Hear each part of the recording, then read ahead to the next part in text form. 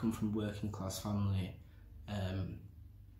and I think that for me, I have examples such as my granddad, who came from a really poor family and kind of built his way up.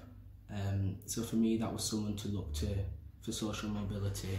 The background I was up in, there wasn't a lot of people around me going to university and succeeding, so it's kind of about wanting to kind of change that. Without that sponsorship, there's like no way that I would have been able to come. That's why I'm really grateful, because I didn't realise that there's so much support out there. It means that you can access like an education that otherwise me and my family wouldn't be able to access without that Ken Morrison support. My mum really encouraged me to go for the bursary, and she realised that I did have the ability to go to such a good school. So like whilst I was doing my GCSEs and applying to colleges, I never really thought of this school as somewhere that I'd go to. But my mum was like, you might as well give it a try. So I had to work hard to get the place.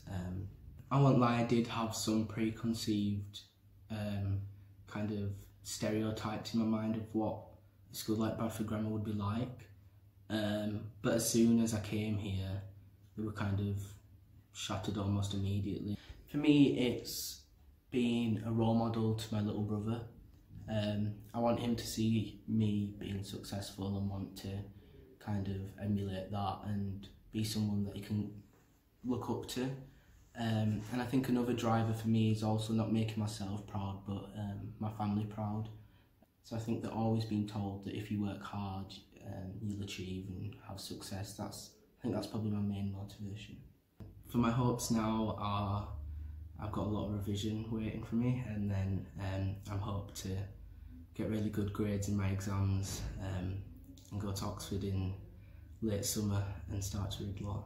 The main message is, don't let those barriers kind of like define you. It's kind of work hard and succeed because of them rather than in spite of them.